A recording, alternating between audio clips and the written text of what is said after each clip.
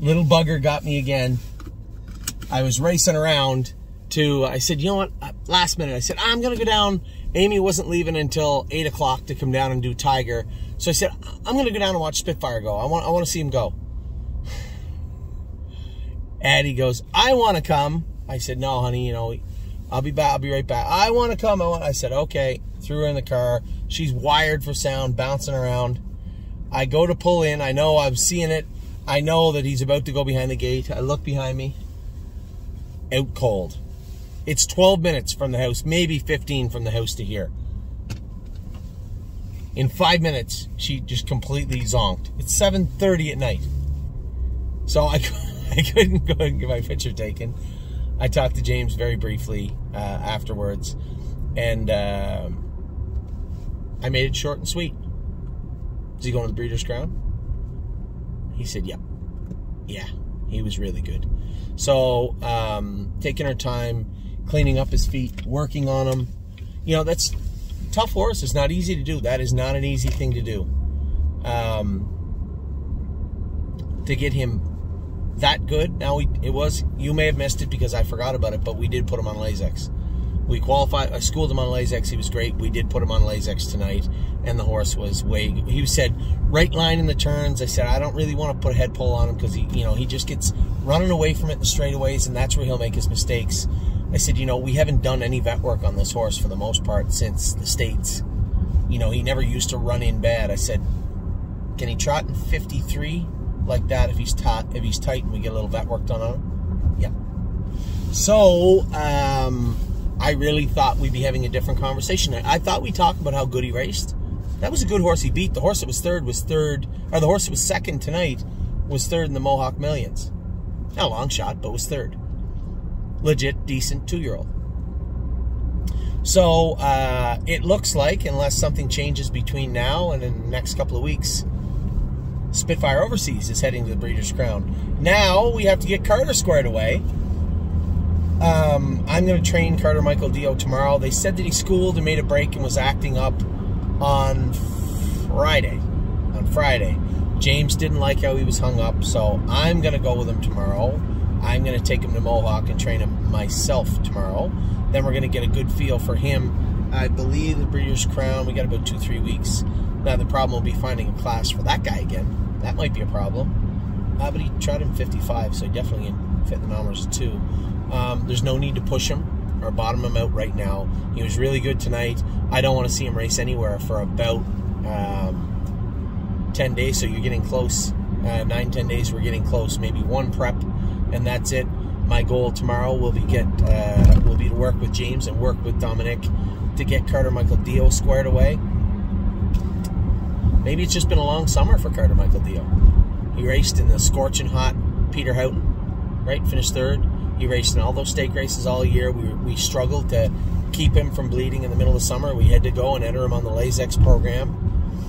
The timing of that was very frustrating. And I think the timing of that bleeding, that Lasix, that one day, you guys remember back, that one day cost us a lot of money. Had he been on Lasix, James would never have stayed in with him. He would have put him back on the front. He would have won. I guarantee you he would have won that night in the Wellwood elimination. And, man, that would have changed everything, right? That 24 hours, that Lasix program being on that, being able to get him raced on Lasix would have, I truly believe, would have made a big, big difference in his summer.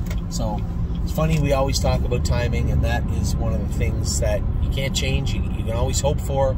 You do your best to try to have him ready for, but when you have to throw curveballs like bleeding and mucus or sickness and Lasix into the mix, it makes for a very difficult summer. I'll be completely frank with everybody. I thought that Spitfire Overseas would race well tonight. I didn't look closely at the program. I knew there was 1 or 2 decent horses in there. It's cold. It's 12 degrees Celsius right now. It's very cold right here tonight. That's a good mile for that horse. James said, you know, I moved him. Then when Chris came out, I stopped him a bit. I stalked him around the turn. I moved him over and kicked the plugs. He said there was never a doubt. He just blew right by. He said he's good. And I left it on him. I said, James not stupid. He knows what's going on. He just doesn't want to drive a long shot in the Breeders' Crown. He wants to drive a horse that can do good. And that's not to say that Carter won't come back also. doesn't have far to come. But that was how a horse is supposed to look when he's prepping for a race like the Breeders' Crown. Very reminiscent of 3 Point Blue Chip of last year. So at Spitfire Overseas, we've been waiting for that type of mile. The maturity of him as a racehorse, mentally and physically, over the last 3-4 months has been very, very good. Very good. There was a lot of adjectives bumping around in my head, but I'll stick with very good. The horse has come a long way. A long, long way to be the horse at one time. James said, it was funny because, James said to me, you know, when I put him on the gate in the qualifier and he made that break on me, he said I was very careful because I said, you know, I warmed him up in an open bridle. And I said he never wore one before the schooler when I schooled him last week. You know, you'd have put an open bridle on that horse in June, he would have destroyed the place.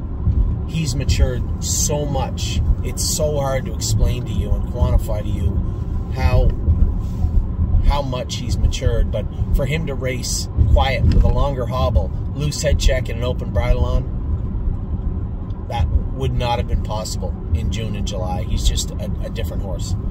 And that might be a very, very good thing. So a great prep race for Spitfire Overseas. A little bit of a surprise for all of us to see him come out the way he did tonight. I don't want to sound too surprised because I knew he had it in him. But being off, what, 2.5, 3 weeks, having one schooler, changing his bridle, changing his shoes after that schooler the other day, and then having to go out and race the way he did, that's impressive. So a great job with James, a great job by Dominic and everybody there. That horse looked very, very good tonight, and I'm very, very proud of what I saw from Spitfire Overseas. So great job to everybody with that guy. We'll get Carter squared away. Is Carter going to follow him also? I don't know. That'll be up to Carter. Carter's going to have to dig down and do exactly what that guy just did. And he has the capability of doing it. Carter Michael Theo is a nice horse. So, tomorrow, we're going to go with a Glare, who's been a problem. Carter, we're going to reassess tomorrow in his training. I'm going to go with him. We're going to make some changes with his bridle and see if we can't get him squared away for what could be a good final kick at the season, or it could be a trip to the field. That's up to Carter. Lots more horses racing tonight. Oh my God, I thought I was busy in Kentucky. I have been going all day long talking to people about the shares and talking to people about, I almost bought a racehorse today. The price was a little high, so I opted to wait. We ended up getting the horse to train to see how he is, I guess. So that's pretty interesting. I was watching a 2-year-old on gate, a yearling on gate, I'm sorry, and a 2-year-old on gate. We never get either of them. We're still marching forward. We are in build mode right now for 2023. Our foundation has been set for Ohio. Many, many horses in Lexington. We're approaching 50 babies already brought into the stable. Now it's a matter of putting them somewhere. Our horses in Ohio are getting settled in, finding the staff to take care of them properly. That's going very well, actually. Getting our horses into first line, Tomiko, trying to move everything around. There's just so many moving parts right now. But it's exciting. Everybody is pulling their weight, and everybody is working their butt off. So, as I said, great job to Dominic and his crew tonight. Great job by James. A lot more going on tonight. I got to drive all the way to Mohawk to watch my daughter fall asleep and drive all the way home. You know what? It's a nice night. A little chilly. It's a nice night here in Ontario. Good luck to everybody. I'll give everybody lots of updates all week. There's lots coming. Take care.